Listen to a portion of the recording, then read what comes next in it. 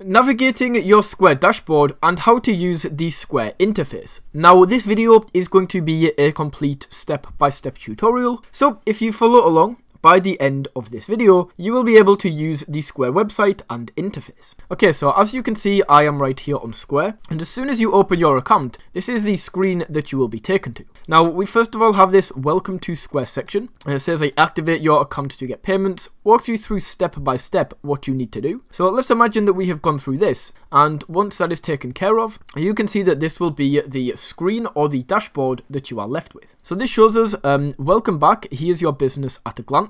And we can click into go to balances right here, and this is basically going to show us the Square balance. Now you can see the available balance on Square.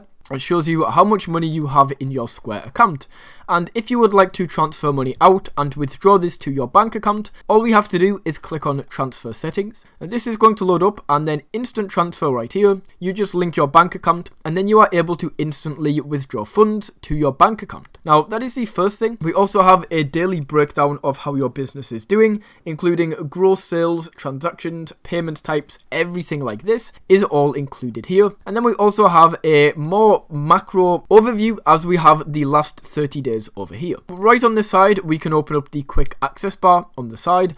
We have things like virtual terminal, invoices, subscriptions, everything you need to go through right here. We then have the all product section, and this is where we can get a deeper dive. We can take a look at menus, items, and orders. We can see all of the customers, add loyalty programs, create contracts, and sort out appointments. With payments, we can create invoices, gift cards, subscriptions. We also have the reporting area where you can view transactions and reports. E-commerce, relatively self-explanatory. You can create your online store. Money, this is the balance that I already showed you guys. Staff, you can create a team and add them to shifts and so on. POS systems and settings, relatively self-explanatory once again. But this right here is your Square dashboard, and that was a quick overview on how to use this and what the Square dashboard is about.